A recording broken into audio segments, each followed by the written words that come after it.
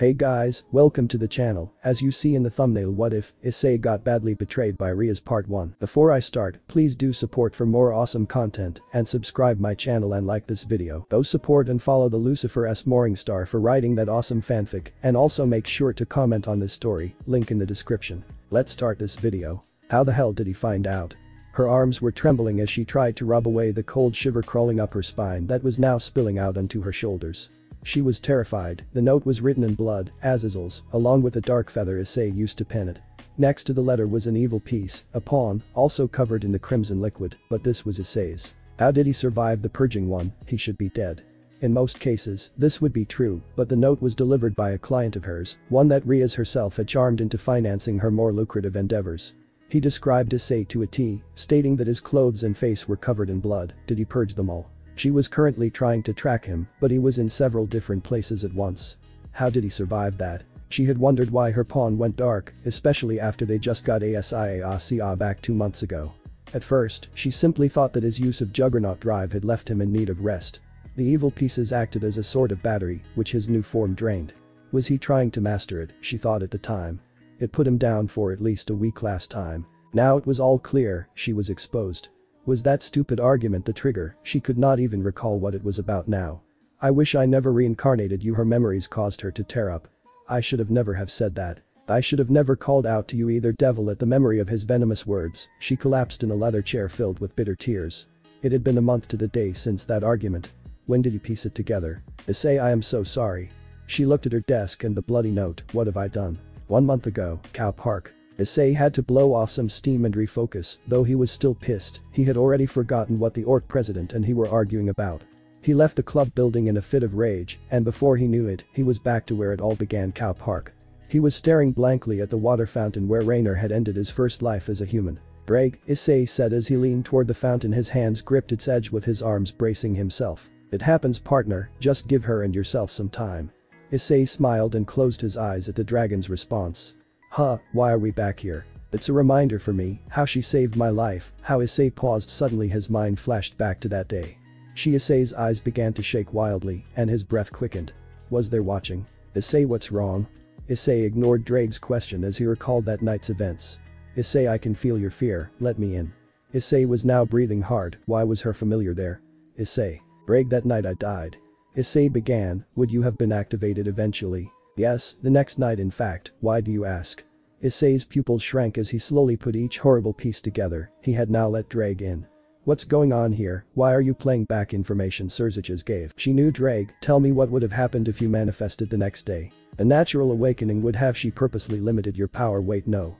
Issei and Drake were now as one as his host's fear now melted and merged into the dragon's own their fury. They all did. The angels, the fallen, the devils. Drake roared. Over the past year the Welsh dragon had grown attached to his current host. He treated him respect as a sentient being, not just some tool, but a friend, a confidant, an ally. She wanted me killed, Drake. Issei clenched his fists, causing them to pop like firecrackers going off. She wanted your power. Our power, Issei. Drake corrected him. Listen up, partner, this is what we are going to do. Issei dunked his head in the fountain, then shot it out again, sending water flying. She can track us. What I am about to ask you is going to put you in unimaginable pain. You want me to purge my evil pieces? Issei answered, but that meant death. Not all at once, do that, and I doubt even I can prevent you a second death. Drake assured. She'll notice and could kill me before I could finish. Despite being the current host of Drake, he was a far cry from Ria's current level. No, the bitch is still trapped by her own anger over that argument, however we can make sure she stays angry. Drake then explained that they could expel each piece by sparring with various devils and angels alike, fallen or otherwise. I did not want to reveal this, because you embarrass me enough with your vile obsession, but he had Issei's complete attention now. As a dragon, the urge to mate will release an aura of desire and attract potential mates. Issei's eyes lit up as Drake slowly began to cry in shame. Stuffing his embarrassment, he continued. This is how we will keep her angry. It was no secret to all her peerage that Rias was possessive and easily prone to jealousy. My aura will only enhance her jealous anger and keep her from detecting our true motive, however. Issei braced for impact. There's always a but. Till you expel them all you will be bleeding and healing constantly. It is going to get messy, not to mention painful. Drake explained further to his partner that he can mask the evil pieces temporarily, and when he expels them all he will end the masking, so they could regroup and truly recover. So who's first? Issei was all too eager to start. For the first 3 weeks, Issei would continue to flirt with various other girls. Drake was not kidding about his animal magnetism. Had he known this earlier? No, despite it all Issei lacked confidence and would cuck himself every time. Now, this was different. Drake's aura lit something in him, giving himself the confidence he needed to incite a deep change in him. Was this what dragons felt all the time? He finally believed in himself. Thank you, my red dragon emperor. Why are you thanking me? I just used it once for 30 minutes, partner. These past weeks have been all you. Issei almost cried. I love you, Drake. He whispered as he closed his eyes, entering his mindscape. He saw the big dragon there and ran to him, embracing his face when he lowered it. You're the best, you big overgrown lizard. You're welcome, you damn horny bastard. I love you too. Issei tightened his embrace as a tear fell from his cheek. This was his day today and it infuriated Rias to no end. In the afternoon during those weeks, he would spar with either Kaneko, Akeno, or Kiba. At the end of each match, Issei allowed them a crushing blow so he could purge an evil piece at the same time. They were none the wiser as Drake would cast a sort of fog over the piece before it was expelled. The fog perfectly camouflaged it as it then seemed to bury itself and disappear. To mix it up, at night he would use magic circles to transport to the Grigori and spare with various fallen. Like with Kaneko, Akeno, and Kiba before them, he purposely throws the match, expelling an evil piece with their crushing blow. Drake was not kidding about the pain he would suffer from this. However, with each sparring match, Issei was building up a tolerance to his sacred gear's boosting. He could now overboost his gear so that he could heal himself when he finally collapsed on his bed. His antics and promiscuity had left his bed cold at night. The girls did not sleep with him. He hissed to himself. They were all involved, save Asia. Rias knew of the fallen in her territory that night. It was the same with her. Asia was reincarnated because of twilight healing. Nothing goes unnoticed in a devil's territory unless it is allowed. Circiches told him that it was a great violation of truces made for other devils, angels, and fallen to operate within a devil's territory without invitation. Which meant that Rias not only knew they were there and why she invited them. As for her learning that he and Asia had sacred gears, that would be all Azazel, the Lord of Information. Rainer and her company worked under Azazel, however, they got greedy and wanted the sacred gears for themselves. Regardless, him and Asia, were nothing but tools, toys to be used in their precious raiding games or for a war that was coming. Days before the present, the Grigori, Issei was almost ready to purge the last piece. Rias was on the verge of madness due to her own greedy jealousy. He had one more piece to purge and knew exactly how and where to do it. Under the guise of training, he walked into Azazel's office. Alright, old man, I know, I can take you down. Issei said playfully, hiding his sweltering wrath underneath. Azazel chuckled. He was completely oblivious to what his true intentions were. What do you say, old man, you and me, mono y Angelito? Cute. Azazel was liking this new side of Issei. He was proud of him and the new initiative he took to get stronger. Okay, Issei, let's do it. Azazel made a magic circle and beckoned him to enter. Together they passed through into a pocket dimension. If you are going to challenge me, suddenly Issei purged his last piece. Azazel's eyes widened as he saw the horror before his eyes. Issei was screaming, traitors. Issei's voice rang out with Drake's wrathful roar. Azazel turned pale as his former understudy went into his balance breaker. Scale mail without calling it out. Steam seemed to be emanating from the red scales and plated armor, the emerald jewels from his knees, and gauntlets pulsed to the tune of Drake and Issei's wrath. Boost. Azazel could hear Drake call out with each pulse. It soon swelled into a cacophony of the word repeated over and over until overbooster. At this, Issei charged Azazel, who was all too ill prepared for this. As soon as he summoned his artificial scared gear, Issei shattered it with one punch. Boost. Azazel could not get into the right headspace. Why was Issei doing this? Why? Do you think I wouldn't find out? Issei was livid. Azazel did not understand. But Issei, find out what? They clasped each other's hands as they grappled with each other. Boost. Azazel heard Drake shout out. This was different. The way Issei was fighting it was not like a regular devil. Before he could even form a plan, Issei ripped his arms down as his gauntlets began to glow. Dragon shot. Energy seemed to explode from Issei's gauntlets, obliterating both Azazel's arms and ripping the beautiful jet black feathers from off all 12 of his wings. You all planned my death. Issei's armored hand sizzled as the energy hummed and dissipated into several sparking bolts. Azazel could not believe his eyes. His arms were gone, just vaporized from existence. He suddenly felt the burning from his back and what remained of his wings. I am nothing but a tool for all of you. Issei. Azazel could not believe what he was hearing, his own sins coming back to haunt him. He was the mastermind behind the plot to harness the Red Dragon Emperor's power. Years of research, tracking the traits of what made someone the ideal host for the scared gear. Issei was to be, for the lack of a better metaphor, the Red Dragon's chosen one, the one to bring the other dragons under heel. When that would happen, the other pantheons would be destroyed or enslaved. It would be the end of all before the final battle with Trihexa, the 666 beast of revelation. I trusted you, sensei. Issei called out, but I was nothing but a ink tool to you. Boost. The cacophony rang out as Issei put his helm away, showing his wrathful tears to the Governor-General of the Grigori. Azazel bowed his head. It's true, at the time, my dear boy. Tears fell from Azazel's own eyes. He had grown to see his executioner as a sort of surrogate son and cultured brother of the, along with all other things of explicit depravity.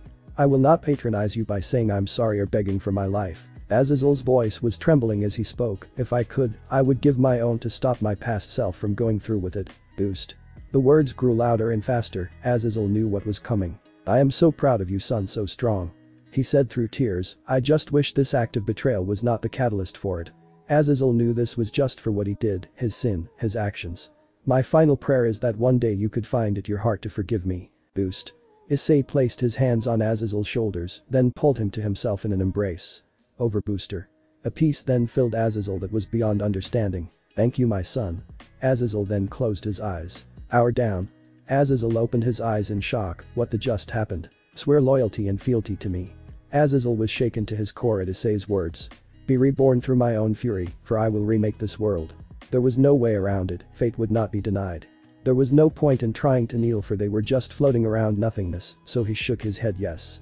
Drag, if you will. Suddenly Issei stabbed his arms into Azazel's and then ripped out his still beating heart. He clenched his fist, exploding it, then absorbing the remains into his boosted gear. Hour taken. Seraph of the Fallen. Suddenly Issei's wings trembled, then burst into 12 new ones. Fury Reborn Balance Breaker. Fallen armor. The formerly red armor began to pulse as it now seemed to be bleeding a jet black stream of color, along with the scales and plates. Underneath the scale plates of his shoulders and legs, blades seemed to bounce and sway with Issei's movements. Along with his now 12 dragon wings were covered in feather-like blades. Effectively, Issei was now a mobile knife factory. Azazel looked on in awe as he wondered why he was not dead. Azazel, Governor-General of the Grigori, your life is no longer your own. At this, Azazel's arms regrew and his wings were healed. Rebel against me and you will know what I mean by crimson purgatory, always suffering, never dying, a fate worse than death. Me? What did Drake mean? He thought Issei was. We are one and the same now. Did he just read my mind? Yes, now deal with it. That's one. Issei said as he ripped off one of his new servant's feathers. He then commanded him to return them back to the Grigori to formulate a plan for the other traitors. 3. Issei knew he had to heal. He was lucky he caught Azazel off guard. The shock and horror of him ejecting his final evil piece gave him the advantage. Will he be the only one we convert? Issei thought about Drake's words carefully. Yes, it was the Fallen's plan, but at the same time, Azazel was an asset. Yes, I plan to lay waste to these factions and put an end to their stupid war. For now, Issei stayed at the Grigori. Azazel had turned those who were loyal to him to Issei's side. Azazel honestly did not mind being converted. Issei was far more interesting than the others. The lengths he went to for his own vengeance, that and he was honestly free to dive into his research without ethical oversight. So long as he knew who was in charge, it was all good, baby. Soon you will be transformed into a dragon partner. Issei cracked his neck as he laid in bed with a rather busty Fallen with dark raven hair. Drake was speaking to his host telepathically. She had 4 wings and went by the name Real, commander of Azazel's elite guard. She was the first to swear fealty to Issei upon his and Azazel's return. She was a hybrid. Her mother became a Fallen when she fell for a toy factory maintenance man. Her father was gone now, heart attack, and her mother went into seclusion after he passed. Real to this day still did not know where she went. That was when Azazel found her. He promised her that he would reunite her with her mother. Issei soon joined in on that promise. Real was taller than Issei by about 1.5 feet with fair olive skin and the deepest burnt orange eyes. I say we should convert this one. Issei shook his head no. He agreed to convert Azazel because of his value to the crusade he was about to embark on. He told you to convert me again, didn't he? Issei sighed. Her voice was sultry as it was deep, it reverberating deep within himself. I would not mind, but honestly, I'd like to keep my own thoughts in my own head, thank you. Issei rolled his eyes, then pulled her in close as they shared a deep kiss. I see you learn fast, I Dragon Emperor. At her words, Drake cringed in embarrassment. So are you going to tease me again, or are we gonna be each other's firsts? Issei chuckled at her words. He wanted her, but he wanted Asia to be his first. What does that devil have that I don't? In droves. Issei took a breath. History, Real, trust me, I want you just as much, but history. Yet here I lay warming your bed at night. She said as she caressed the side of his face, then allowed her hand to explore downward. But you are, but I still love her. Issei sighed, and Real dropped it along with her hand. She was not in love with him. He just had an aura about him, it drew her in like a moth to the flame. She wanted to be consumed by his flame, to see him rise above it all. Their view on the alliance was nothing more than old fools that spent the day just circle-jerking themselves into an all-consuming black hole of narcissism. Now was the time for new blood to fill the hole that these ancient deities created. Yes, Trihixa was going to be a constant threat, but nothing has been set in motion or done to actually end that threat. Hell, it took Elohim's death to just seal the bloody thing up. Yes, the fight with the Black Annihilation Dragon Emperor, Bahamut, killed him, but that was the only way to keep Trihixa from destroying the universe. When Issei declared that he was going to wipe them all out, Azazel and her believed he was going to be the one to end Trihixa's reign of terror. 1 month later since Betrayalty present. Issei was now a full-fledged dragon, gone was his humanity, save the facsimile his human form now was. He had yet to manifest his heavenly dragon form, but it surged just below the surface waiting to be born. Drake could not figure for the life of them why he had not.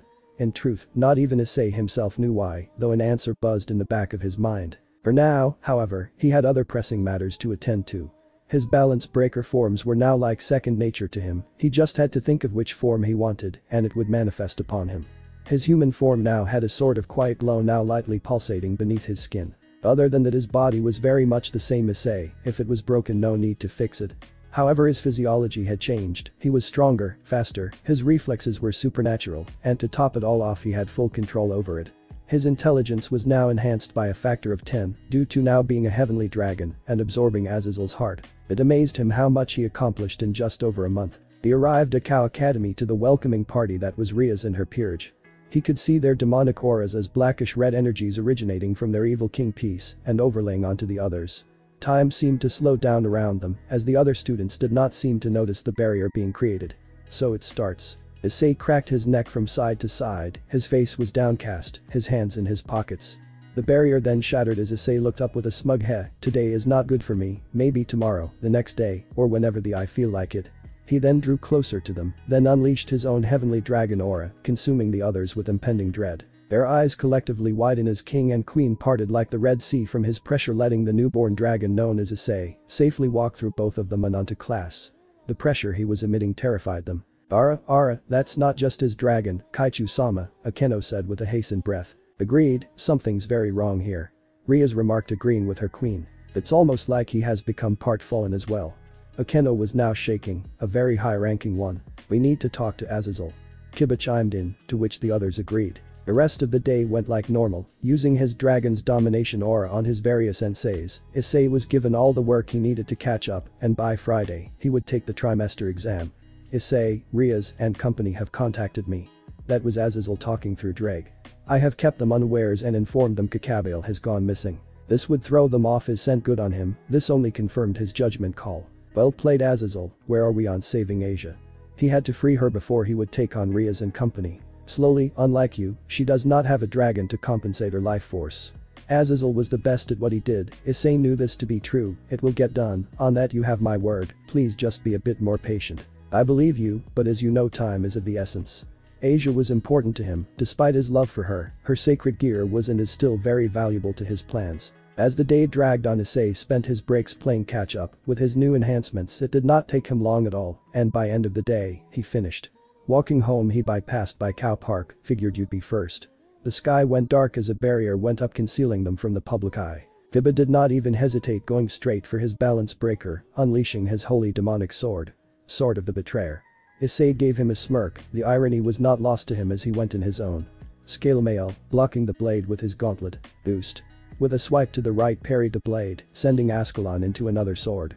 Graham, which manifested in Kiba's left hand. Boost. Sending the sword in an upward slash, the Dragon Slayer blade was parried. Boost. Back and forth they go. Boost. "How could you betray us?" Kiba accused him. "Betray?" Issei charged forward, knocking Graham away, launching it to the ground behind the knight, phasing into the ether. "Rias planned my death." Issei's words catch him off guard. Eagle's talon. At his words, he sends his right gauntlet's palm hits Kiba's left side. An energy blade manifests, stabbing deep into his lower torso. Blood shoots out of his mouth, the strike was precise, missing his vitals and shooting clean through his back. No, Kiba looked down at his side, his pupils wide at what just happened to him. "Think about Kiba, why were the fallen there?" Issei's words echo through the knight's mind. "No one enters devil's territory without their consent." Issei removes his hand from Kiba's side in a spray of crimson. She wanted me dead, then swoop in like some sort of big titty savior and harvest my gear. Issei at his words. Issei shook in anger. Kiba knew.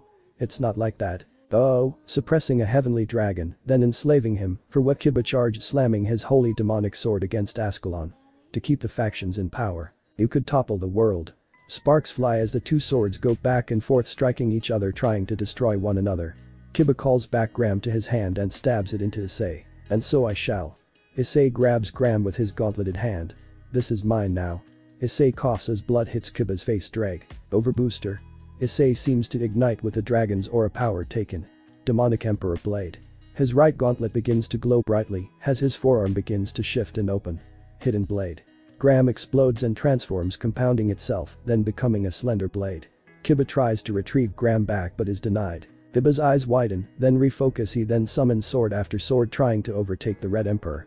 Do it now. Agreed. With a thought, Issei is now in his newest balance breaker. Fallen armor. Kiba stumbles back as he sees 12 wings burst from Issei's back. You are not the only one with an arsenal of blades. With a simple tightening of his shoulders, legions of blades stood at the ready beneath the scale plates of his armor. What? Kiba turns pale. What did you do? Blade storm.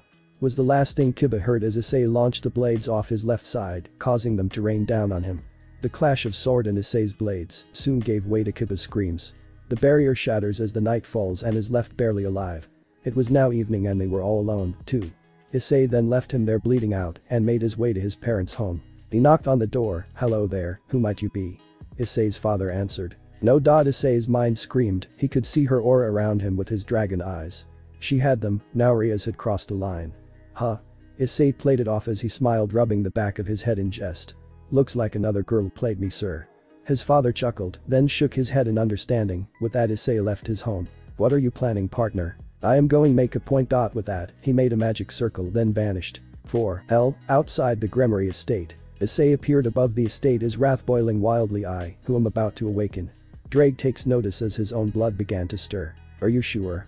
Issei was not stopping. I am the heavenly dragon who has stolen the principles of domination from God. Issei? Drake was getting excited with each chant. I laugh at the infinite and I grieve at the dream. Yes, we are doing this. I shall become the red dragon of domination and I shall sink you to the depths of the crimson purgatory. Yes. Juggernaut drive. With that, Drake and Issei's roar rang throughout the bowels of hell as he began to transform. Below, buildings shook and alarms rang out as devils gathered arms. Inside the Gremory estate, Circiches held on to his chair as his compound shook and heavy rafters gave way. The devil is going on here. A window shattered, revealing Issei in full-on drive. Hear me, Lord Circiches, Lucifer. Issei and Drake spoke as one. As traitors all of you. In a flash, the Satan was instantly in front of the horror before him. So you come to face your judgment. Issei, what is the meaning of this? Circiches ordered, only for Issei to roar in defiance. You had me killed, you bastard. Issei roared as the Lord's eyes widened. Now that crimson bitch has my parents charmed and held hostage. Issei roared again, his wrath boiling, then suddenly time stopped. Thump. I will show you no quarter. He was rabid, drowning in his own wrath. Thump. Thump. I will bring your house crashing down around and atop you. Issei roared in utter defiance of the great Satan. Thump. Thump. Thump. Thump. Circiches was paralyzed in fear as the juggernaut drive began to shake the area around them as the pressure he was emitting began to increase. What are you doing? Circiches ignited the power of destruction as his body exploded with power. Ruin the extinct. At the Satan's words, a giant crimson sphere surrounds Issei with sparks of destructive bolts striking him. You arrogant dragons are all the same. Circiches proclaimed, clenching his fist, condensing the ball of destruction. You would unmake the universe if you were to remain unchecked. The ball compressed till Issei was completely immobilized. The bolts of destructive energy struck and crashed against his juggernaut armor. Now die again. Inside Issei's mindscape, Drake and Issei stood face to face, the ladders with tears in their eyes. The realization of what was about to occur just struck Issei. No. That buzzing thought that always laid in the back of his mind was now front and center. He said through bitter tears, I have lost so much, please no. Drake took a breath as tears began to fall from his eyes as he approached him and took human form. He was dressed in a crimson pinstripe suit with a black tie attached to his blood-red dress shirt. You really love that color, huh? Issei wiped his eyes. Stupid overgrown lizard. He says between sobs. You look like a strawberry pimp. Drake chuckled at the comparison. Outside, Circiches' power continues to beat against him. He barely feels it as he focuses on the man before him. This has to be done, partner.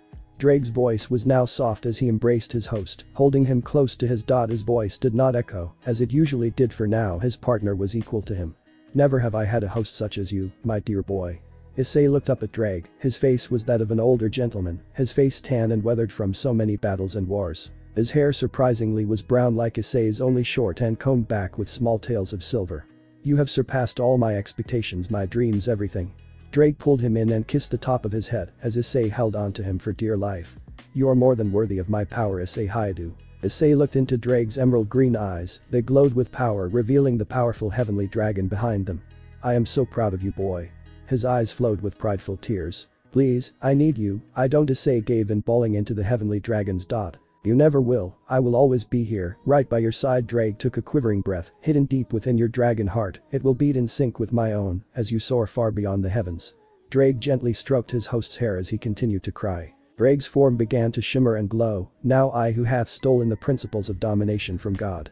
The heavenly dragon, Drake, who laughed at the infinite and grieved the dream. From his core a bright light ignites, slowly consuming him. Willingly give my life for you, Issei Hayadu, who shall become the true red dragon of domination and shall sink your foes into the depths of the crimson purgatory.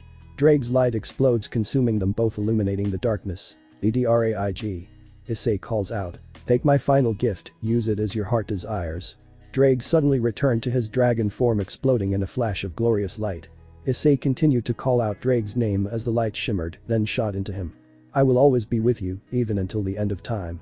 With his final words, Issei's consciousness returned to Hell's domain. Outside Issei's mindscape, Hell begins to shake, lightning flashes as it takes out various buildings around the Gremory estate. The bolts resound in a cacophony that could only come from a dragon's birth. From this consuming fire, I will step into my destiny. Surziches quakes in all-consuming terror as the ruin of extinct sphere cracks with flames shooting outward. From my pain, it will be forged into my fury and be reborn. The sphere explodes as Issei shoots into the sky, into the growing tempest above them.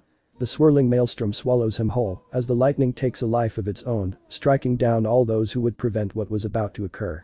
A flash in a cloud reveals Issei growing, transforming, another flash, and the shadow of his 12 wings merge back into 2 massive ones. The roar of pain comes from that of loss and betrayal.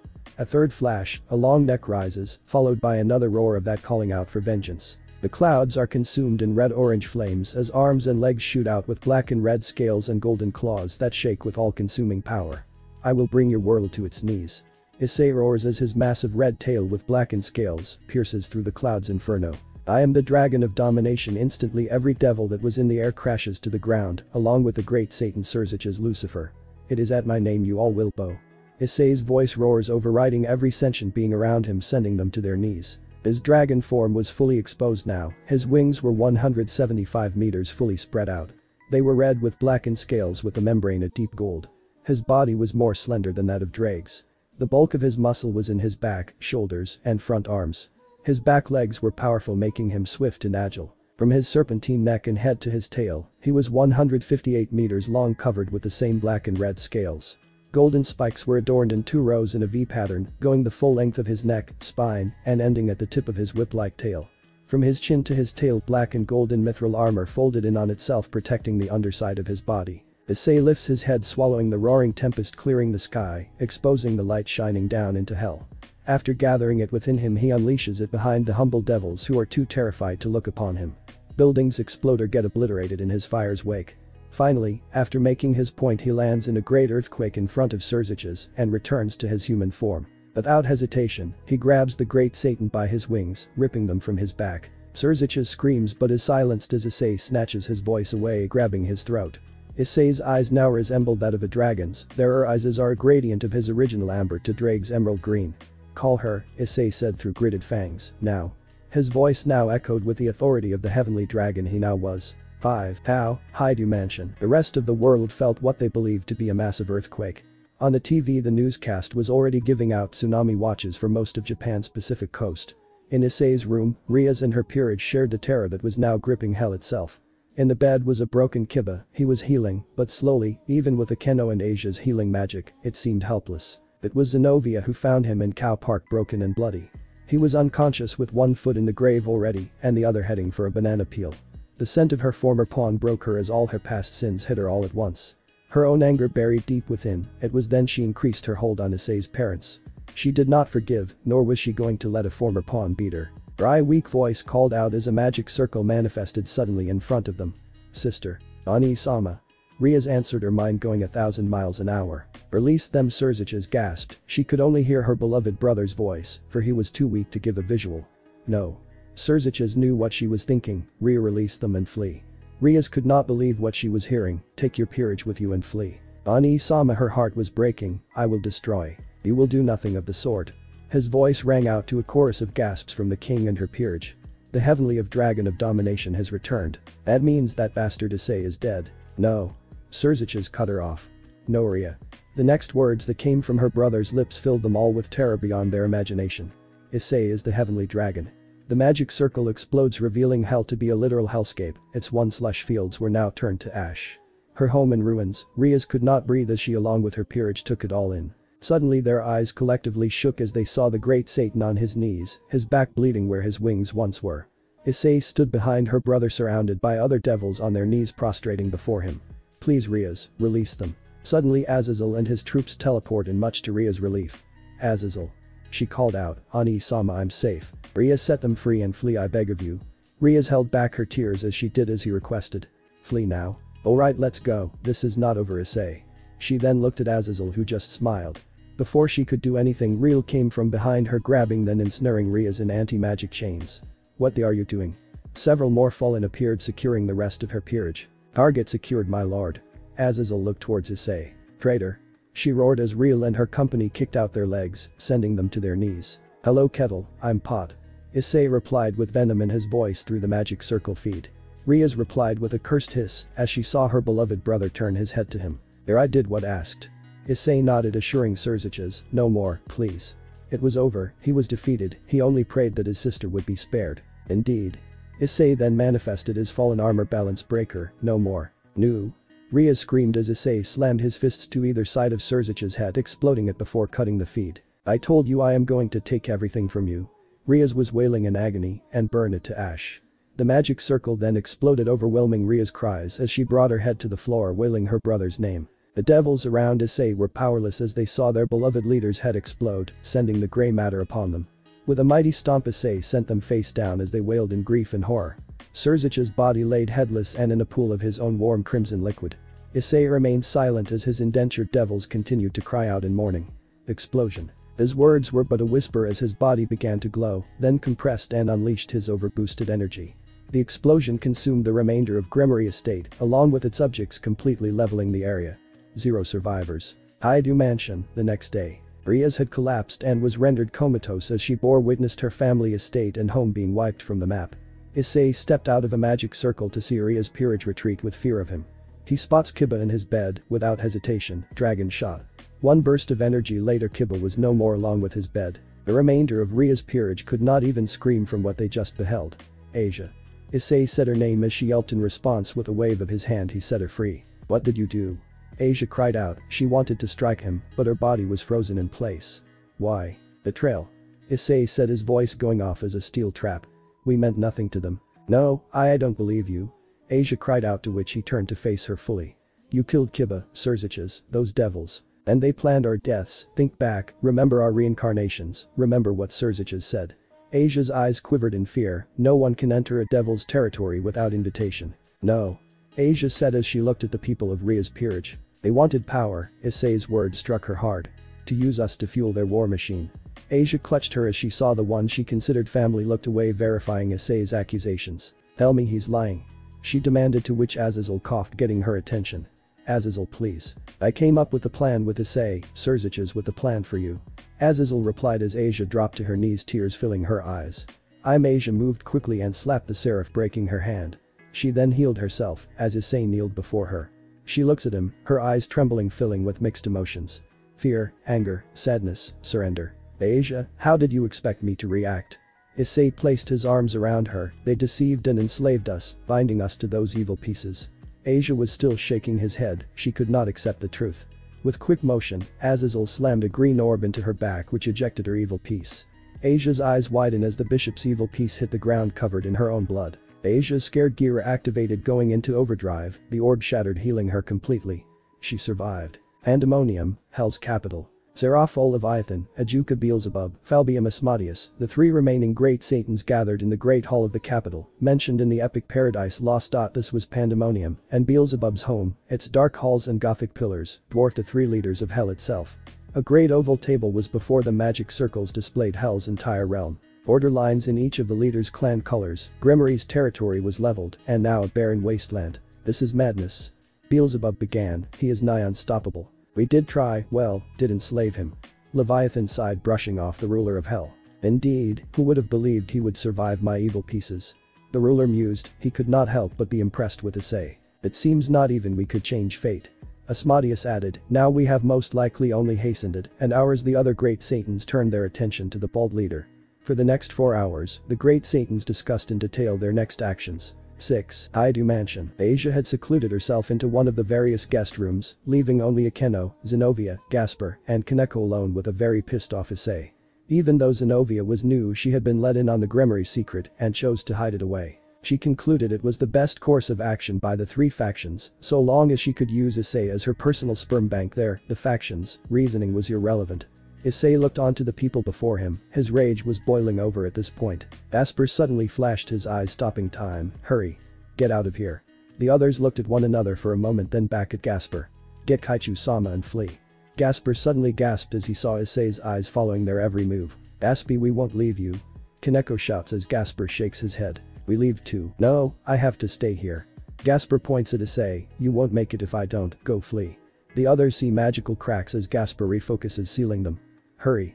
With bloody tears, Gasper makes his final stand as the others rush to the other room, grabbing Rias and escaping. They escape via magic circle, just as they see Gasper's power shatter in purple and blue magical shards. Gasper. Kaneko calls out as she hears his screams and then teleports out. They arrive at their club building and fall to their collective knees, crying out the little vampire's name over and over. Back at the mansion moments before, Issei, now in his full balance breaker armor, shatters through Gasper's defenses. The little vampire screams but is cut off as Issei grabs his throat and slams him against a wall. So brave, I'm proud of you, Gasper. The vampire struggles in vain as Issei holds him in place. I want to be mad, but I feel nothing but overwhelming pride with you, Gasper. He releases him with a drop, ward cancel. He says, shattering the magic circle Gasper tried to make. The vampire looks at Issei and begins to glow. Ara. Issei then drops his armor as Gasper dashes forward in a flash as time slows to a crawl. Issei sees him turn, his mouth opens as he smiles, feeling a rush of pride overwhelm him. Ah, you bastard.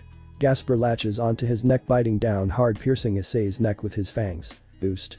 Issei's body pulsates suddenly, Gasper's eyes widen, boost. Gasper is then launched off his enemy and is splattered on a wall upside down.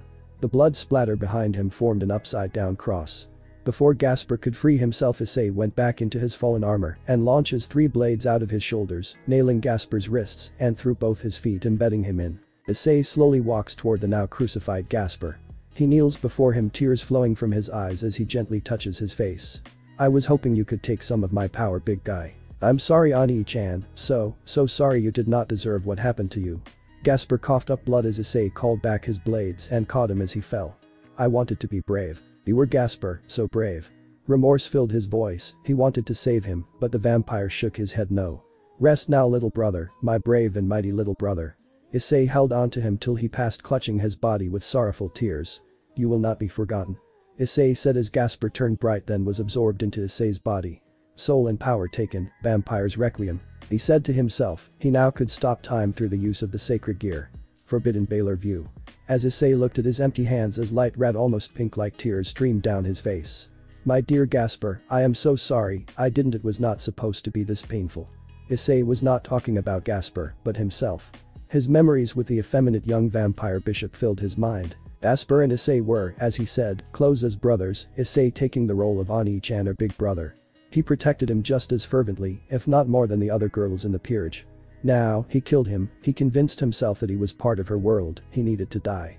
He knew he wasn't a victim like Asia, no, he knew her plan, her betrayal. No matter how hard he tried, the weight killing his dear little brother caused him to mournfully roar. His roar was loud and shook the foundations of his family mansion as the walls began to crack.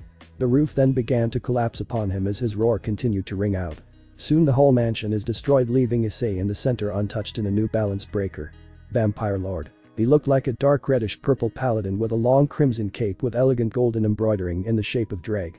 The cape was attached to brass clasps that had engraved vampire faces smiling evilly. His shoulder pads were huge and attached to mithril-plated and torso armor. His arms were covered in mithril chainmail, ending in his boosted gear gauntlets. At his sides were segmented leg skirts, underneath them the mithril theme continued onto his leg armor and boots. Issei wore no helm, but his skin seemed to be pale, his face became very slender, his teeth, namely his canines, became fangs sharper than when he was in dragon form. His hair went from a wild unkempt look to straight and waist-long. ORC building. The remainder of Rias' peerage once again were faced tragedy with the death of Gasper. Rias came to and was told what happened, power surged from deep within her. Before Akeno and the others could stop her, she was gone. Back at the now Haidu ruins, Issei looked up as he saw Rias coming, her power blazing with murderous intent. Faster than she could stop herself, Issei disappears as she strikes the ground, creating a large crater. Rias looks around, then up, she pauses a moment. Issei disappears, then reappears, grabbing her throat. I shouldn't have killed him. Rias slammed her fist into his armored torso, releasing her destructive power. The armor absorbs the energy. You caused this, Rias. At his words she took his other hand and exposed her neck. Rias could not move because Issei had stopped time, freezing her in place. Her eyes widened as he bit her and drank her blood. Time returned as Rias' body went limp in his grasp. Her destructive aura began to flow into him as he continued to drink her in. But the violent rip, he tore out her neck, dropping her. That's for. Vampire Lord could steal another devil's power. It then gave him a choice to make her power his own, or use it to extend his life. He chose the latter. With that, your lineage is gone. He then used a greater healing spell, restoring her. She immediately attacked, but noticed something to her own horror. No. Rias did not want to believe it. I declared you devil, and no, I do not have it. Rias' eyes widened in horror, but my life is vastly extended. Rias started to look around. Freeze. She suddenly froze as time once again stopped. I curse you, your life is now linked to mine. He began, you will live until I say you can die. Time returned to normal, as Rias grabbed an iron bar and stabbed herself through her dot. She collapsed to the ground. Within moments she was revived, only to cough up blood. The iron bar was still inside her, only healed over. Issei then grabbed the bar and ripped it out of her, killing her once more. Once again Rias was revived. She just looked up at the man who cursed her. Try as much as you want, you will not die, bitch. He then took to the air, leaving her alone, screaming at him in utter sorrow. Moments before the mansion collapsed, a magic circle opened up where Asia was hiding. She was terrified as the building shook and began to become unmade. The roar was loud and did not seem to end. It was the cause of this terror that now gripped her. Azazel stepped out, calling to her, Asia. His shout snapped her out of whatever bewitching she was under. I am over here. She called out to him. He suddenly appeared and she batted away his hand. You traitorous bastard. Azazel took a slap to his face, to which he just rolled his eyes in response. I'd rather. Azazel covered her mouth with chloroform and within seconds she was knocked out. Sorry child, but this is not up for debate. He then picked her up in a fireman's carry and stepped through the magic circle. Moments later the mansion was no more. 7. The Grigori. Azazel arrived an hour before Issei. After he set Asia up in one of the Grigori's many rooms, he placed Real as her guard. She was not all too pleased with the order, but in truth she feared Issei more than her petty reservations on his latest concubine. He loves you, none. She spat as Asia was coming to. He killed Kiba, and from the scream, I heard Gasper too. Asia spat back, her venom matching that of Real. He can go to hell. And probably rule it better than the true Lucifer ever did. Real brushed her off with arrogant dismissal. You heard his reasoning, none. Your precious red-haired tramp put a hit on him and you. What about her? Words failed her as she recalled what Issei told her. He killed them. Why did he do that? Tears were welling up in her eyes. Why didn't he just take her? Real was trying to compose herself, resisting the unbridled urge to slap the taste out of her mouth. She used Rainer on purpose. That whore loved to destroy people like him, the venerable, innocent. Asia gave her a look on the last part. So what if he liked to perv on women? Issei would never go beyond that, and you damn well know it. Asia huffed and looked away in agreement. He's strong, not because of what he is now, but morally. Believe me, I tried to break him, but she began to feel her own tears. He will not give in. He loves you, saving himself. Real clenched and popped her fists. You mean? Real nodded her head. I thought Rias. Real shook her head. The fallen had fallen for him in a bad way. Issei. When he started purging his evil pieces, all he thought was to save you, to set you free, you stupid nun. I'm not. She then remembered she was no longer a devil. Azazel's device returned her to her humanity. Worship got me nothing but death and slavery. Real snapped back to attention at her words.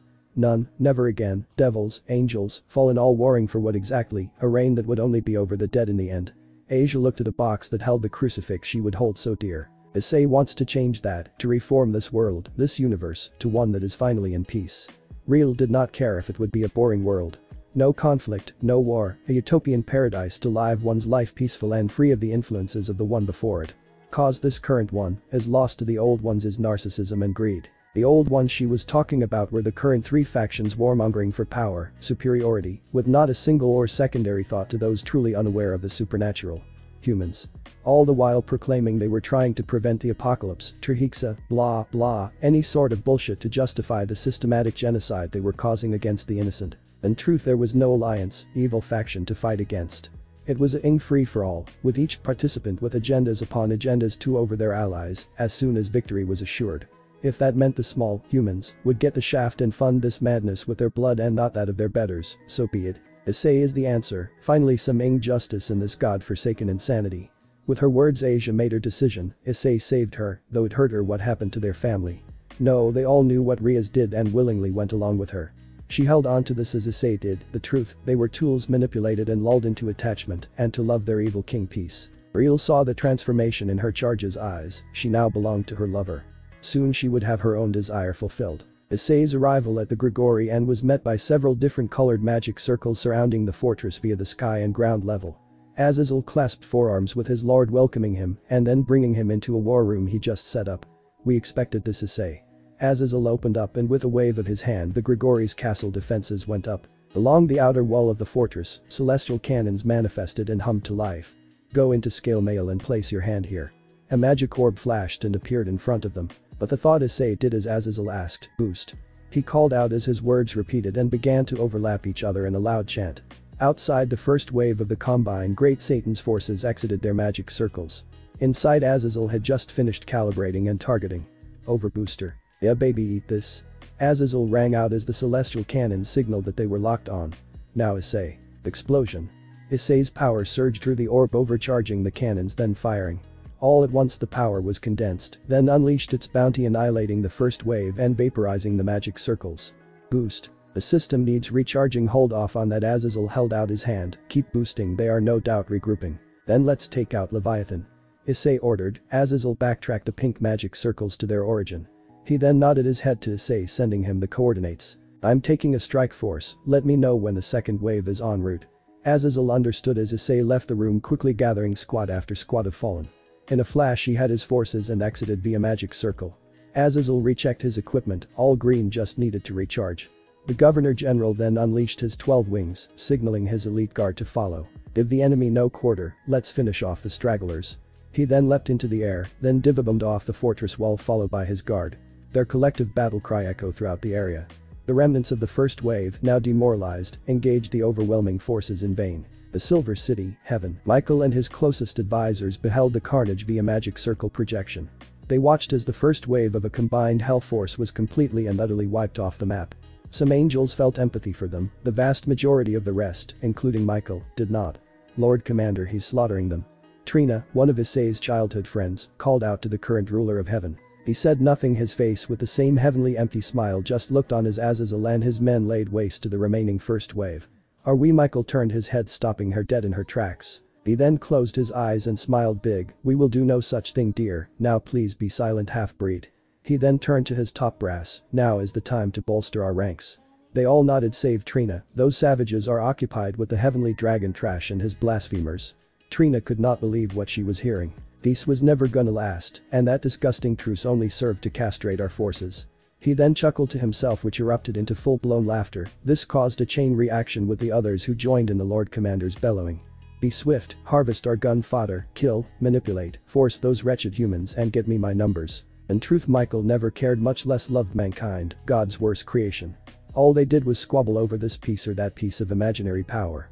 Free will, what a joke, if left to their own devices they would breed and eat each other to death. What right did they have to exist? They were flawed, intentionally made that way by Elohim's own eccentricities. What? A joke. I got it. Tell them it's the rapture, and they have been conscripted to fight in God's upcoming battle for their very souls. At this Trina burst into tears, she could not believe this was how Michael really was. What is the matter, child? Rejoice, for you have been bestowed the honor of sacrifice. The whole time Michael's voice never faltered in tone, he really made it sound beautiful. No ego, anger, or tell of anything else but a pleasant joy. The other angels rang out in glorious chorus of praise to their Lord Commander. Great is he who comes in the name of our Lord. O Michael, O Michael, O Michael. The hymn sickened Trina to her core, her blonde Drell-style twin tails swayed to and fro.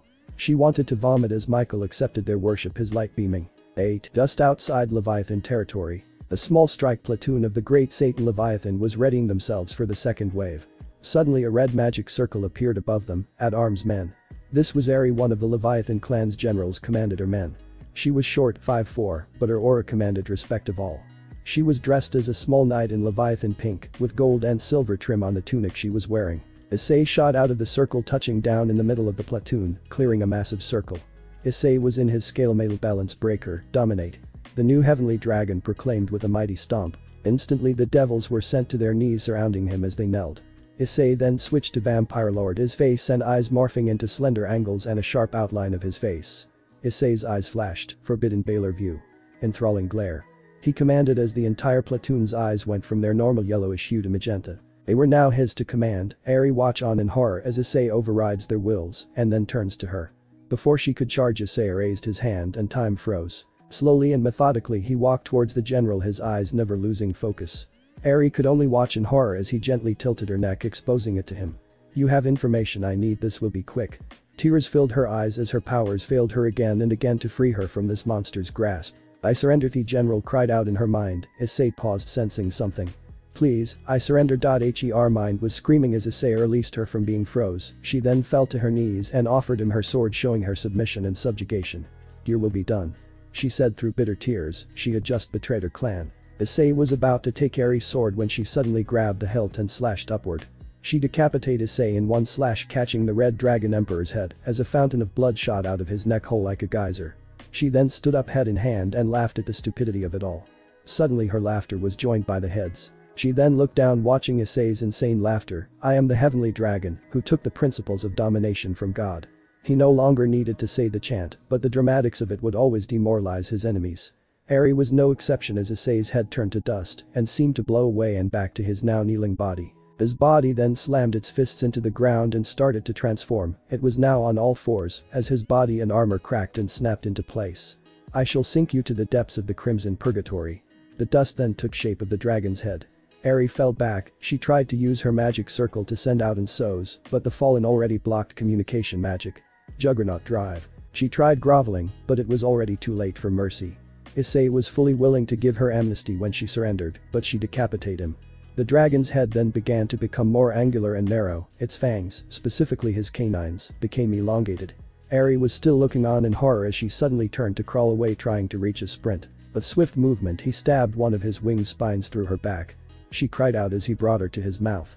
Suddenly the Leviathan general seemed like a little girl frightened by her imaginary boogeyman. However, this was not no mere specter of her imagination, it was quite real, very real. She desperately fired off various energy blasts and magical constructs at the horror before her to no avail. Issei proved to her just how outclassed she truly was. You do not really get it, do you, General? Issei's voice echoed, filled with overwhelming power with each word he spoke. DP, please, mercy, I beg of you. She pleaded as her own blood dripped from her mouth. No bitch. Issei said, taking the echo out of his voice. I am the most top heavenly dragon that ever existed, next to Great Red, Orpheus, and Bahamut. I'll serve you, offer myself to you. I am pure, untouched by anyone, male or female. She did not want to die, not like this, alone. Issei roared in response. Her bargaining offers were, to say the least, insulting. Red Dragon Emperor, please, I beg of you. You take me for some foolish lollican. Issei ripped her from his winged spike, sending hot crimson liquid into the air. Heal. She then glowed the green energy, sealing her wounds, only for her bones to be crushed in his hand. She screamed out in pain in his powerful grip. Need information. Her eyes became wide as she shook her head. Yes. Anything, my emperor. Thanks, but I will be taking it from the source. With his final words, his mouth opened as Issei's pupils went wide as he tossed her in the air and caught her by the torso in his mouth. He bit down. No blood was wasted in a massive explosion, no, instead he drained her dry, extending his life force. Her blood is sweet, balanced, flawless. This must be why vampires love virgin blood. Suddenly his mind was flooded with her every memory, every passion, every desire, goal, and her love. It was a boy, Mitsuda. He saw her first encounter with him. She had to go to the bathroom while passing through Kao. It was at a shopping mall. Mitsuda had gone to the wrong bathroom absent-mindedly and stumbled into her stall. She socked him one, finished up, and was about to end him. But when she got out, he was on the ground begging for her forgiveness. He explained what happened and she let him go, but she was taken by him. Fast forward, she could never gather the courage to see him again that close. Then the orders from her clan made her steel her resolved, she was going to confess to him after all this madness. Mitsuda, damn, I cannot do my boy like that. He had what he needed from her and the ability to create the Leviathan magic circle. Issei returned to his scale male form and manifested dragon fire in his hand. Fury, Reborn. He merged it with Eri's body, her eyes shot open breathing in the fire and returning her soul back to herself. Eri landed in front of Issei kneeling before him. Her armor had changed into dragon scale armor. It was black and red like his dragon form, but maintained accents of the Leviathan pink clan, identifying her origin. I am yours to command, ravish me if you so wish. She said, trying to hide the tears in her voice. She wanted to save herself for her Mitsuda, but she realized that was no longer going to happen. She knew Issei was a pervert at heart from her observations of Cow Academy. I told you I am not a lolican, you will enroll in Cow Academy, what you do after that is up to you.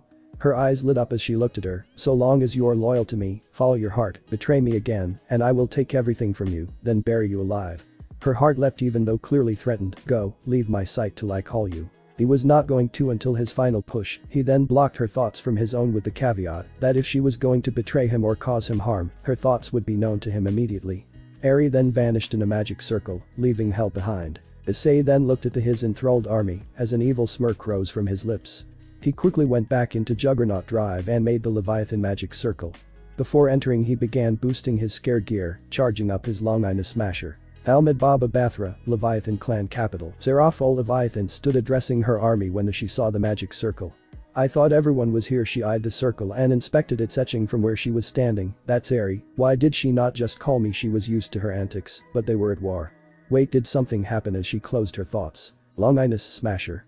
Suddenly a blast of magical energy shot out of the magic circle, obliterating half her troops. She leapt to the side, but the blast took her right arm. Her army was in chaos, as more magic circles all bearing the Leviathan colors and crest began to open up. From the sky swarms of fallen emptied their light weapons onto the chaos below. From the ground, the legion of men under Eri's command engaged their own brethren. Traitors. Seraphol roared out, how could you betray us? Her voice filled with grief as she dashed forward engaging the turncoats. She grabbed one, no, her face twisted in utter horror as she saw the tears in the soldier's magenta eyes. That monster. The turncoats knew what they were doing, fully aware but unable to stop themselves. The Dragon Emperor's hold was vastly superior to their own willpower. Issei. Seraphol roared as the heavenly dragon calmly walked out of the circle. He then shifted to his balance breaker. Scale mail armor. It was now just an extension of his human base form. Leviathan spots him tearing through her ranks to reach him. Issei stopped as soon as he saw her, opening his arms welcoming her challenge. She roared, calling out for her Celsius cross trigger. In an instant the battlefield froze over. Issei laughed at the irony as he jumps a few feet off the ground, hovering. Dragon shot.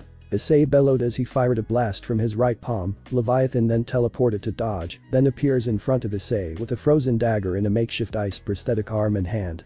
She went to strike, stabbing into Issei's left shoulder. She broke it off and parried his hidden blade with a frozen stiletto. You enchanted my men. She roared as the stiletto was brought into an uppercut slash. Issei pulled back as the tip of the blade scraped his right cheek. The embedded dagger had melted and shattered as Issei reached for her wrist, grabbing it with his gauntleted hand. He spun her around and slammed her to the ground. He stomped her right ice arm, shattering it under heel. The leader of Clan Leviathan then shot ice stakes from her back, impaling Issei long enough to free herself. She was not using her fire magic simply because she knew Issei would be immune, as she then reformed her right arm. Issei then let out a whisper. Divide. Leviathan's arm shattered as she stumbled backwards. Half dimension. At his words, she took a kneel at the sudden power loss. Issei then charged, sending his fist into the side of her jaw. Divide. Leviathan was then sent tumbling backwards, but Issei would not let up. Another strike, this time to her. Divide. Her ribs gave way and her sternum cracked as he embedded her into the ground in a crater. Jaden, Tassa, Hote, Naka Leviathan. Seraphol began as her eyes began to glow as she repeated her chant. Naka Leviathan, Avenue, Reg, Leviathan. Issei was then blasted back off of her. Jaden, Tassa, Hote, Naka Leviathan. Seraphol continued to chant, but now she said it with a hiss. Purple and pink energies began to surround her, then consume her. I am the serpent of the end. The light began to take shape of an enormous sea serpent, Avenue Reg Leviathan. The dark light bursts, revealing the monster it was hiding. From head to tail, the monster known as the Serpent of the End. Leviathan was 110 meters. Down the center of her head to about a quarter way down her neck to where the spine begins were poison-tipped spikes. From her nostrils, 4 stinger-filled tentacles, each at least 20 meters long, flailed in the air. Her mouth had two sets of fangs on the top and bottom of her jaw. Her eyes were of the color of the deepest and pinkest sapphires. Her body was long with bluish-pink iridescent scales on and along the top and sides with hardened diamond-like plates protecting her underside. Though on land she could still move, but thanks to half dimension and divide, she could not summon a magical stream to which she could use to swim along the air currents. A roar was loud that ended in a warble-like hiss. Issei had to wonder, could the other great Satans do this or was it just Leviathan? For now he would have to worry about that later, as Seraphol lunged at him striking the ground from which he dodged. Issei forgot about her tail as it struck whipping him across the icy terrain. Seraphol was not going to let up as she slithered and skated across the ice, making a beeline for her target. Fallen and enthralled devils threw themselves at her attacking her blindly. Each strike batting droves of enemies off of herself and launching them for what seemed miles. Her heart sank as she was forced to attack her own people. "I will not forgive you for this atrocity," she cried as she launched another squad of her enthralled people. Issei watched as she did her best not to bring too much harm to her soldiers.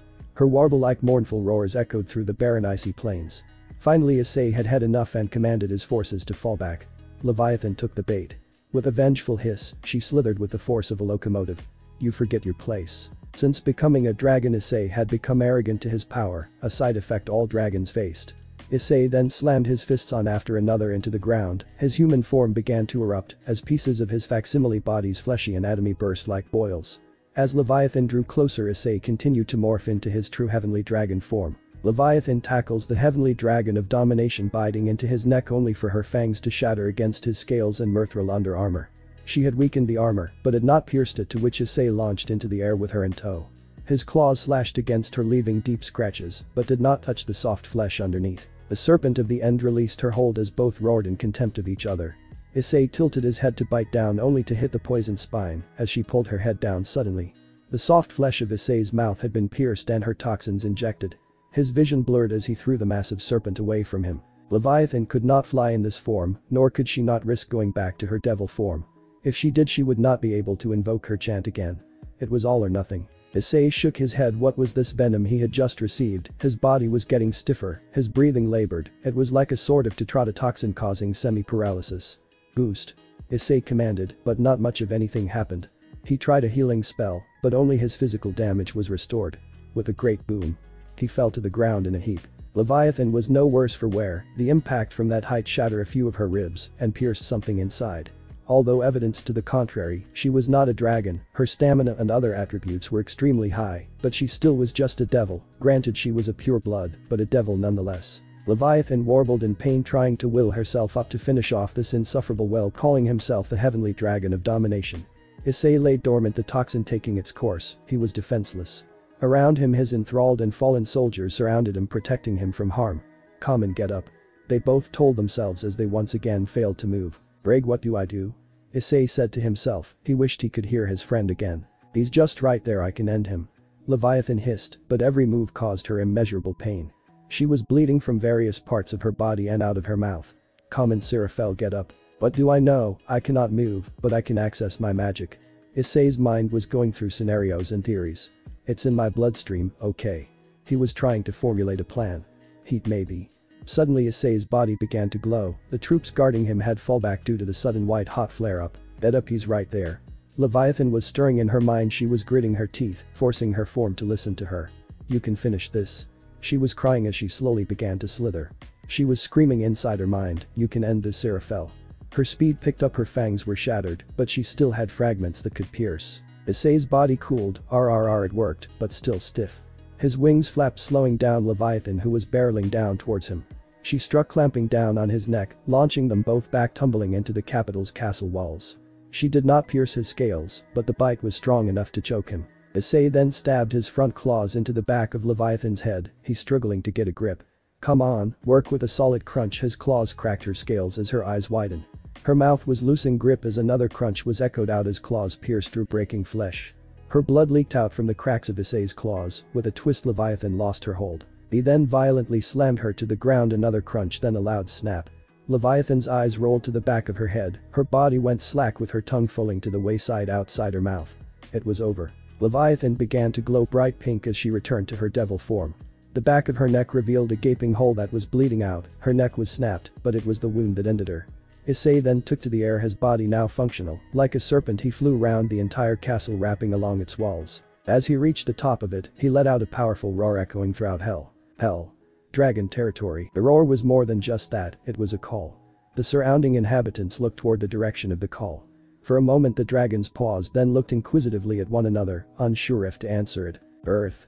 Mount Everest. Issei's call echoed throughout the mountain range. Nearby monasteries halted daily activities to peer outside. As soon as it was over, the entire range began to quake. Unable to escape, these ancient monuments to peace and harmony began to collapse.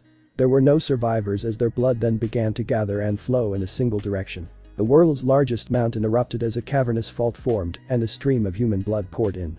A bright crimson flash poured out of the fault, then condensed into a single beam as something shot out and into a small magic circle of unknown design. Dimensional gap. In the home of the great red dragon, the coal reaches him, causing him to awake and stir. His bright green emerald eyes opened and flashed. Sun. Earth. Familiar forest. Issei's roar reaches the deepest part of a cave that housed the forest's guardian Tiamat, the Chaos Karma Dragon.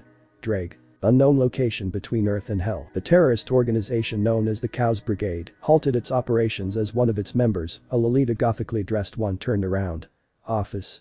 Bigma monkey-like yokai that was the basis of one Son Goku from the epic journey to the west asks. She remained silent as she focused on the call. Something is not right, the Ouroboros dragon replied softly, that cannot be Drake.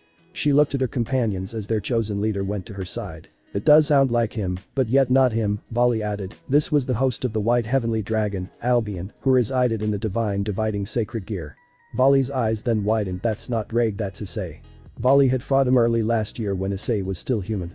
The fight lasted almost till dawn, but he came out on top, but Issei took part of his power and sacred gear in the end. Atop Talmud Baba Bathra Castle, Issei was perched on the castle's tallest tower, his wings fully spread, showing his victory and dominance over the Leviathan territory. My brothers and sisters, hear my call, for I will wage war upon those who had enslaved us, sealing our powers to use as tools for their petty war. Issei was announcing his intent to his fellow dragons. Join me in liberating ourselves and taking back our place at the apex of all creation. Issei then gave out another roar. Join me as I remake this world and return our dominion over it. With that, he roared one final time. 9. Pandemonium, Hell's capital. Ajuka, Beelzebub and Falbium Asmodeus had just shot the messenger with a combined energy blast from their left hands. In unison, they slammed their fists on the table and fell to their knees. Leviathan. Beelzebub sighed, covering his head with his arm. They were in the castle's war room. Before them was Hell's world map on the magic holo display. The pink territory symbolizing Clan Leviathan went dark, then changed to a burning flame, adding to Issei's conquests of the Gregorian clan Gremory. He murdered her and enslaved her people. Asmodeus fell back, leaning on the chair behind him. Issei had taken out their intelligence gathering division and key strategist. The loss of Clan Leviathan resulted in a halt in operations and reconsolidation of power. Plans A and B were shot, now they had to come up with Plan C to Z. The thought of aid from their allies within the Silver City filled them with disgust, followed by illness. What of Mount Drake and the other dragons? Ajuka? Did you not hear that roar, Falbium? Ajuka could barely lift his head, his eyes were closed, trying to process what just occurred. That was the alpha cry of domination. Beelzebub took another breath. No doubt they are gathering to his call and will aid him in our collective destruction. But their nature? Asmodeus replied, however true his words were, dragons, by design, rarely coexisted with each other. Their own pride demanded solitude and dominion over a territory. Is irrelevant now, he just declared war on us all. Neither Satan could translate what Issei said, but they felt his intent clearly as the burning display in front of them. No doubt Michael is on the move, and there is nothing we can do about it. That angel is more devil than us at times, Ajuka. Asmodeus had to agree. Goddamn that overgrown lizard. He slammed his fist on the ground. Beelzebub shared in his comrade frustrations. Talmud Baba Bathra, Leviathan clan capital, formerly. Issei landed at the castle's inner courtyard, going into his human form as he touched down. He was wearing scale mail as he called his team of fallen and enthralled devils. Chain the remnants of your clan and bring them to me, he ordered, then chain yourselves.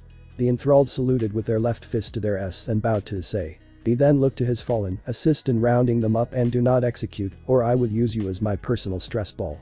The fallen swallowed hard and understood, mimicking the enthralled salute. They took off on their assignment. Issei then called out to Azazel, Leviathan has fallen. Oh shit man, you did it, the Governor General responded, unsure what to think. The final two have pulled back their forces. The first wave lackeys have been dispatched accordingly. Issei took a moment. He said it so coldly, he had no room to talk as he knelt down examining Seraphil's dead body.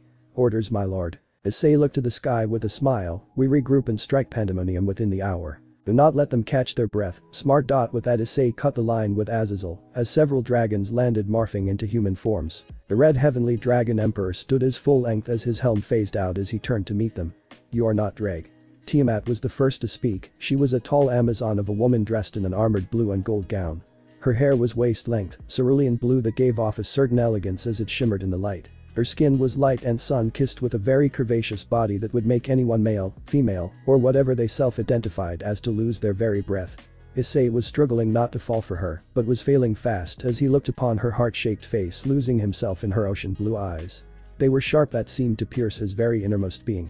Who are you? Where is that lying bastard Drag? That was his call. Issei snapped back to reality as the sound of his predecessor's name hallowed him. She takes notice of his sudden change. Issei took a shaky breath but found his resolve as he spoke. I was Drag's host. Tiamat suddenly became hostile along with several others. He saved my life, liberated me from my masters. He clenched his fist as he released his aura. Then gave his life for me to be reborn. With a sudden burst of energy, the lower class dragons caved under his pressure. I love that overgrown lizard, I will not forget, nor will I dishonor the name of my savior and friend. Tiamat was not buying it, Issei knew it and met her charge head on, grabbing her throat and slamming her to the ground. His head suddenly and briefly changed to his dragon one and met her roar with that of his own. Tiamat struggled and flailed as Issei mounted her, his act was so brazen causing her to blush. You are free to go Tiamat, but I will not tolerate your bullshit. Tiamat ceased for Issei had her pinned down. I know your history with him, I am not him. You're wrong, you are him more than you realize, Red Dragon Emperor. Issei released her and then helped her up. I believe you Issei, what do you need? Issei dodged, sending the hidden blade, Graham, into the side of Tannen. The leader of the Dragon Mountain coughed out blood as Issei then hit him with a point-blank dragon shot. More blood burst from his mouth as his eyes seemed to pop out, Tannen. Issei then rotated around him, sending him crashing to the ground with a charged elbow. Tannen quickly flipped on to meet the tip of Ascalon pointed at his neck. Enough. Issei roared, silencing any remaining challengers. Tannen closed his eyes in submission as Issei called back the Dragon Slayer sword. I do not have time to stroke all of your egos, you heard my terms. Stare off. He then increased his aura, increasing the pressure around him. At this, volley fell from the sky, his balance breaker in full display. Volley. The divine dividing Dragon Emperor now had his full attention. He charged without a second thought, ripping him off the ground, then slamming him again and again and again. Not this time, you bastard. He then threw him up into the sky, with a roar his body explodes, revealing his heavenly dragon form. Volley did not have a chance to go into Juggernaut drive as Issei bit down on his torso. Blood exploded from the force of his bite as he thrashed him about before sending him crashing back down to hell. Divide. Volley cried out as Issei decreased his power. You claim to be my rival. Going into it, Divabum Issei was going to end this pretentious asshole. That ends right now. Volley looked up in horror, this was not the kid he fought over a year ago. What happened to him? A feeling grabbed hold of him that he had not felt in ages, complete and utter terror. Volley. Suddenly Issei is met by a black dragon with a pulsating purple celestial energy. The dragon's body was that of nightmares, spines and javelin-like spikes covered her entire body. This was the Aurobus dragon. She was larger than Issei by 100 meters all around from wingspan to her tail. Stop. Her voice was soft but was filled with all the authority of her role as a dragon god. Issei stood no chance in, well, hell or any plane of this universe for that matter. So he bowed his head, landing, returning to human form as he touched down. Orphis did the same, returning to her Gothic Lolita human form. The other dragons diffidently did not challenge her like they did Issei. As the others bowed, Issei remained standing. Interesting. He simply narrowed his eyes. He did not care if she was a deity or not, he would not bow down to anyone anymore. I could destroy you. Better to die on my feet than below yours, Orphis. Issei's voice was even, or anyone's for that matter. Drake did not give his life to free me, only for me to bow before another master. Interesting. She bore no expression as she continued to analyze him. Drake is gone and chose you. Her head continued to tilt, her head trying to make heads or tails of this new heavenly red dragon emperor. She then turned to Volley, who lay broken before them. He surpassed you, making Drake's power his own. Volley could barely move. Red dragon emperor, could you please heal him? Issei stared at her a moment, then looked at Volley, then back at her. He took a breath, his crusade was more important than petty rivalries that he rose past. Heal. Issei casts the spell on him, reviving him. Volley could now barely stand. He wanted to attack and lash out at Issei, but was now severely outclassed now. Orphis was not amused but let it go. Volley was a dragon anyways, he'll live. So Orphis was cut off as Issei tackled her as an explosion overtook the area. Issei's 12 wings protected them as the energy gathered into a blood-red jewel surrounded by a black housing. Issei parted his wings letting him and Orpheus look on. No. Orpheus suddenly broke free of Issei going into her dragon mode. It was too late as the jewel blasted her away. Below the jewel was a pillar of blood forming a display for it, the blood was from the fallen Leviathan soldiers. Everyone destroy that abomination. Issei turned to the frightened dragon god, his own blood going cold, he then turned to the blood-red jewel and fired a shot. It ricocheted off of the jewel as several other blasts did not even scratch it as it began to pulsate. Issei stopped. Was that laughter? Orpheus shot it in a collective energy blast from the other dragons, but the blast seemed to hit a barrier. I, who hath awakened, am the abysmal dragon who stole the principles of ruination from the true Lucifer, the Satan of the end, I worship at the infinite, and I scowl at the dream. I am the black dragon of annihilation, Bahamut, and I shall banish you into the depths of the eternal abyss. Suddenly the jewel unleashed an overwhelming power overshadowing all. Orpheus fell, followed by Issei and the rest. Issei Haidu. It called out to him. Issei struggled to look up as the jewel called to him again. Orpheus tried to reach for him, but a barrier surrounded him, and the jewel isolated them from the rest. Issei still could barely raise his head. What are you? Rise. Bahamut proclaimed, prove yourself worthy of my power, nephew. At his last word Issei was taken back. Drag was my beloved nephew sealed within you. Rise. His words were all-consuming like the abyss from where he once resided. Issei gritted his teeth as he got to his knee. This dragon's power was beyond anything he had ever felt since. Bahamut sensed his thoughts. Indeed he is how do your people say yes, my Ani-chan? Issei was now on his feet, his body burned and lurched as he forced himself to take a step. Outside Orpheus was trying in vain to reach Issei, but her blasts and magics were not even denting the barrier. I am not your nephew. Issei managed to say as the jewel pulsated in laughter. You and Drag are one, reincarnated into one another. You are my Dragonkin. Issei continued to move towards him. It's my blood that now flows through you, as well as great reds. Bahamut chuckled, it is why you are withstanding my power.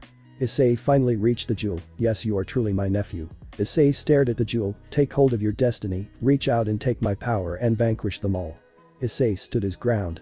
What are you waiting for? Is this my own decision? Bahamut roared in laughter at Issei's question. I will not be anyone's slave. At Issei's last word Bahamut was silenced and his power stopped. Slave? He was confused, then felt a surge of anger. Slave. Bahamut read his mind and manifested his persona in a black and blue dragon outline. Never. I will slaughter them all. Bahamut's words were sincere and boiled with a wrath Issei knew all too well. Elohim fooled me into this sealed jewel, this cursed sacred gear. Now knowing that he was in control of himself, Issei listened to the annihilation dragon. He used me to seal my beloved Trihexa. Your call broke my seal. Trihexa will kill us all. Yeah, angels, fallen, and devils. Humans. No, not worth the trouble. Honestly, the affairs of man are beneath us. They will be their own undoing. The other pantheons. Summit or die, plain and simple. That was an interesting concept Issei thought as Bahamut brushed off the last question. My beloved Trihexa and I only want to vanquish those arrogant fools. We are the apex of creation, and now these factions have overstayed their welcome. Hein, Issei grabbed the blood-red jewel. Uncle Bahamut, let's do this. The jewel flashed, surging with power beyond understanding. Just say my name again with some dragon balls. Bahamut. The jewel shattered and the soul of the black dragon of annihilation entered Issei. Let's change the world and get Anti back. Bahamut burst out laughing at his declaration. The barrier shattered and was absorbed into Issei. Annihilation Dragon Emperor Balance Breaker. Blood Booster Armor. Scale Mail. Bahamut declared. Issei's red Dragon Emperor armor then turned black with red highlights over most of his body, save his right gauntlet which had white highlights. All of hell began to quake as black purplish energy shot up from newly formed faults on the ground, shooting past the realm and striking heaven. Issei's fists shook as he got acclimated to his newfound power. Orpheus charges, he merged with it. She was still in her dragon form, but Issei batted her away. He then turned to the others as they began to tremble. It's over. Issei gave an authoritative stomp sending everyone to their knees. Choose your fate. Issei began, with me or against me, choose. We stand with you Black Annihilation Emperor. Issei heard them shout, then looked at Orpheus. She then bowed her head returning to her human form, and bent the knee. Issei nodded in acceptance, then opened up several magic circles as his forces took to the air and through them. As they left Issei saw his fallen soldiers along with the chained enthralled and what was left of Clan Leviathan. He released his hold on them, his aura sent them face down along with the fallen. Die. Issei said as he focused on the devils, his aura's pressure exploded bathing him in crimson rain. His S-jewel was now a mixture of blood red and emerald green dancing around as the rain was channeled into it, causing it to pulse. He then turned to Orpheus as she waited for him above the clouds. He soon joined her, and together they flew into it. 10. Pandemonium, Hell's capital. As the name of the castle, it was pandemonium across various points of Beelzebub's territory as magical circles opened up.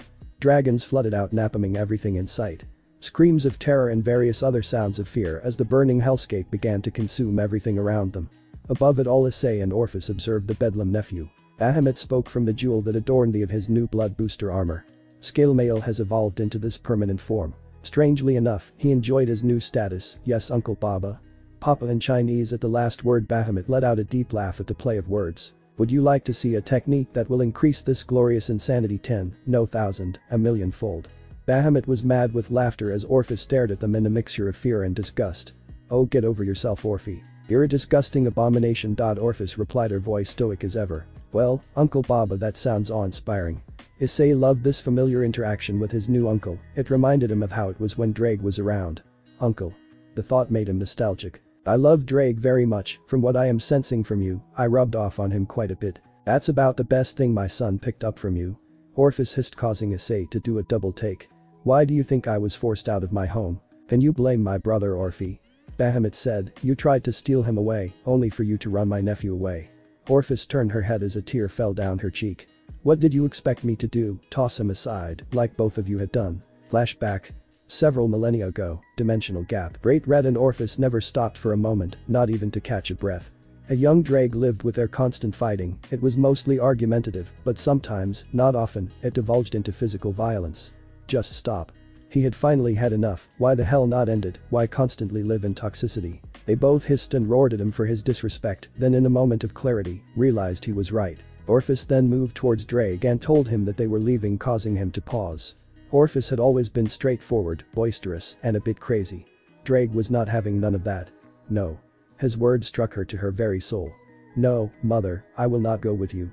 She moved to discipline him, only for Great Red moved to stop her. A robber's dragon snapped as father and son turned on her and cast her out of the dimensional gap. Thank you, my suddenly Great Red is cut off. Boost. Drake called out and attacked his father.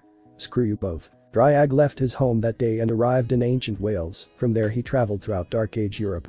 This was how his legend grew as the Welsh Red Dragon Emperor, which then became a myth when he found him. Drake was exploring what would become known as Mount Everest.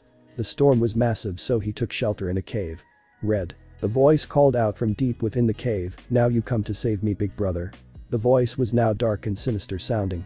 I am not my father. Drake replied in a low growl. Father? What? The voice was confused. Come closer to me, child, it called out to him. Dryag could feel the voice's power. It drew him like a moth to the flame. Almost there, child.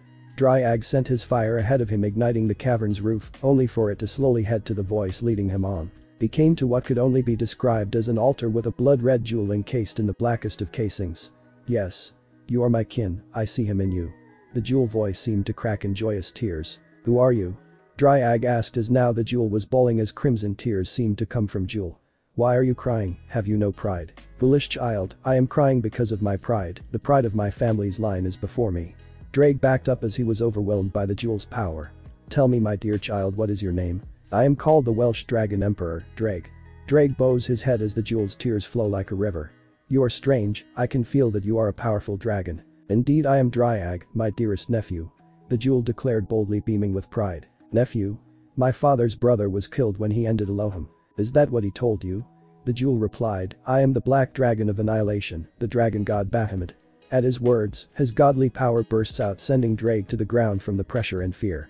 Rise.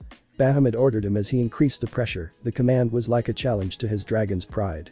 Rise. Drake then forced himself to his feet, meeting his new uncle's challenge. The years turned into centuries as Drake became Bahamut's disciple, meeting every challenge till finally. My beloved nephew, your time is now. Drake drew closer to the jewel. You are now strong enough for your awakening, I am so proud. Drake could not help himself as his tail wagged in anticipation, causing Bahamut to laugh at his actions.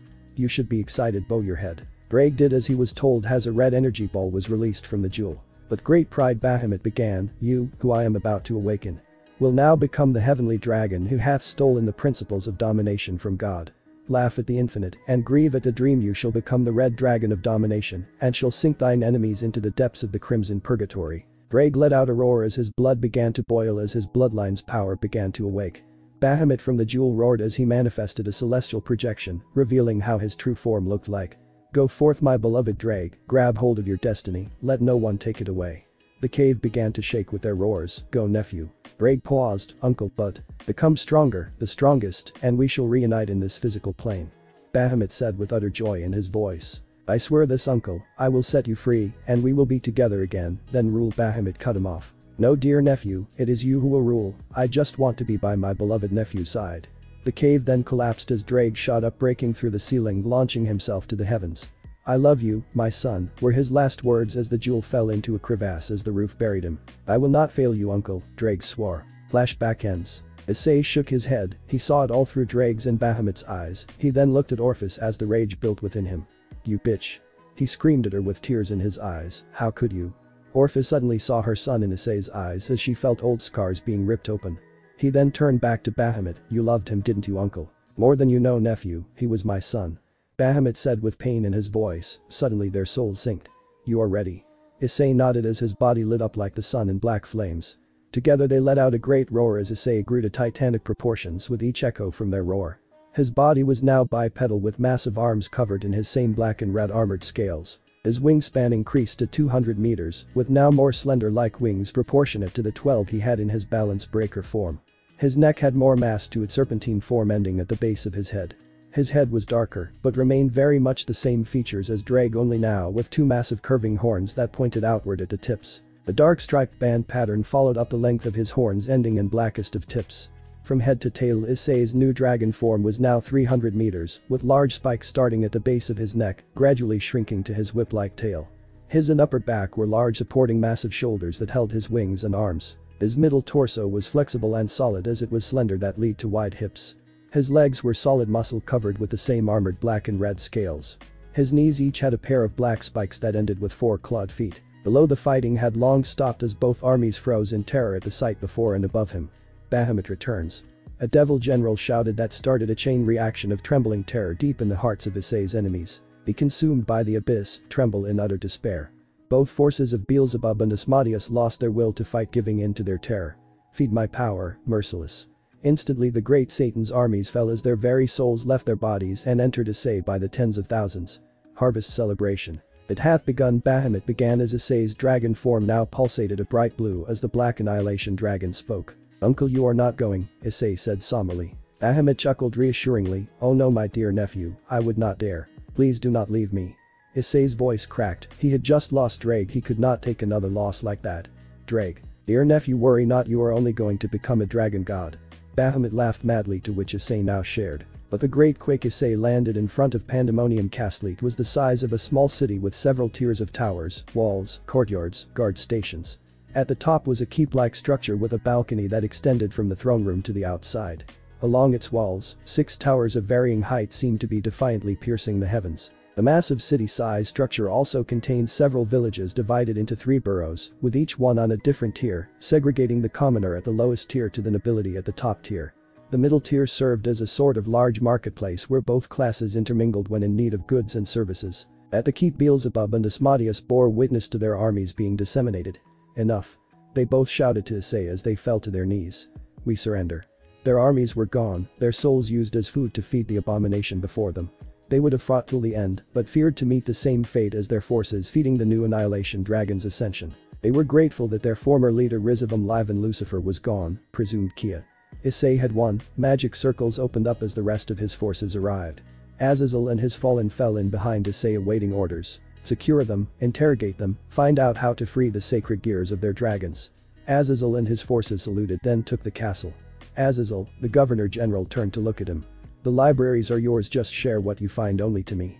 Azazel let a smirk rise from the side of his mouth as he saluted his lord commander. Issei then turned to the dragons who now were on bended knee. The capital is my domain and its land, divide the rest of hell among yourselves. The dragons roared in celebration. Any tech, intel, or ancient scrolls, texts, etc. are to be brought to the capital immediately, no exceptions. More approving roars resounded as he finished up and dismissed. Orpheus only remained tears in her eyes. Abomination, Issei, please listen, free yourself from Bahamut. Please, before it's too late. With her warning she disappeared into her own magic circle. Issei tucked her warning away, putting a pin in it. Bahamut said nothing, nor did his host question him on it. The Silver City. Heaven was dead silent throughout its territory. Bahamut had returned and Issei was playing host to it. They were the only faction left in the fallacy that was the Alliance. Michael sat upon his throne. His heavenly smile was now gone as fear gripped his every emotion in his being. His advisors shared his same look of fear. Losing the devil faction, hell itself to Issei was not the real threat, Bahamut's awakening was.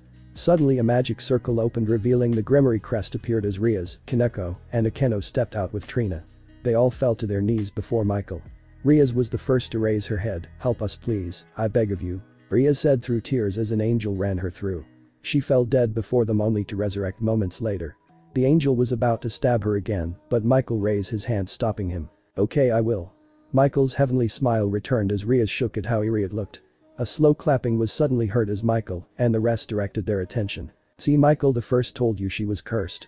The voice belonged to Rias of Lav Lucifer. "So shall we?" began. He gestured with his hand only for Asia to appear. Her expression was blank. "We have her." So, Asia sprouted 2 sets of angel wings. Rias and company gasped, covering their mouth as Zenobia walked to her side with angel wings and her devil ones below them. Her expression was also just as blank as Asia. "Indeed." Michael then turned to Rias and the remaining peerage. "Take them." Thanks for watching this video. If you really enjoy this video, like, subscribe, and comment down below, and turn on that bell notification. Don't forget to support and follow Lucifer's Moringstar for writing that awesome fanfic, and also make sure to comment on this story link in the description. See you in the next video. Goodbye.